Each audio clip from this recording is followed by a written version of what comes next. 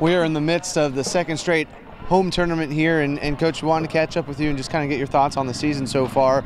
It seems, it takes a little while for the offense to get going, but it seems that you're getting production throughout the entire lineup. Yeah, it's been a work in progress, being young, and I think some of the older kids trying to step up to some roles that they know they could do, and now they're gaining some confidence in it. And I think it's probably one of the hardest working teams, from top to bottom, 1 through 24, and they've really worked for every opportunity. And the situational hitting has been a big thing for us, and really getting comfortable with that, knowing our role and what we need to do. And they're coming in off the bench doing a job. They're consistently, 1 through 9 starters doing a job. It's been a lot of fun to see them grow through that.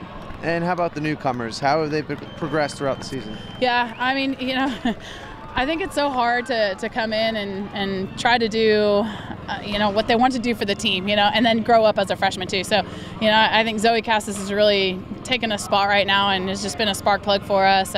Carson, been a little up and down. And Megan King is a redshirt freshman right now, doing her job in the circle. It's been awesome. And, Callie doing a great job at shortstop, so she'll get her swings going for us for soon. So, but, that's what we knew. We'd be young. We knew we would take some learning lessons early on, and the schedule that we have is going to teach us a lot about mental toughness, staying in pitch by pitch, and they're doing a good job at that. Speaking of pitch by pitch, your pitchers, every year you have multiple pitchers, and it seems like this year you have just the same. How do you assess what you got in the circle? Yeah, I think that we're so lucky that our senior most pitcher, which would be Jessica Burrows right now, and last year was Lacey Walter, but they just do a really good job of knowing that there's a legacy they need to leave, and an importance that pitch by pitch for the team. It's not you as a pitcher. You got to be selfless and relentless and really get over the last pitch to be the next pitch for the team, and Jessica's done a great job of teaching that to Megan, and it's been really, really cool to see them grow up as a staff, and Tess and Abby are getting that too. And Coach, obviously early in the season, but where do you want to see this team grow even more?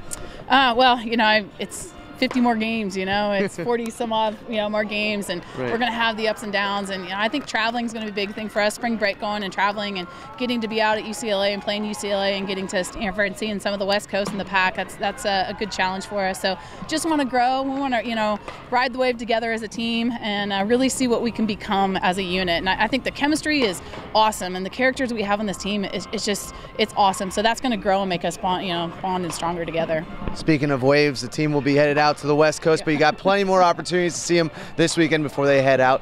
For Lonnie Alameda, I'm Jonathan Schlacey.